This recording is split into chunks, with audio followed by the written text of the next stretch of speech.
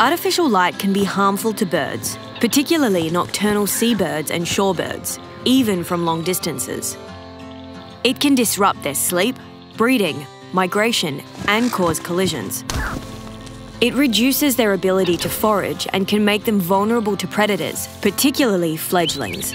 To help Australia's birds, avoid illuminating their feeding and resting areas or migration pathways. Reduce light during breeding and migration seasons. Limit use of artificial light around jetties, wharves, marinas, and at sea. And use low-intensity, appropriate coloured lights only where and when you really need.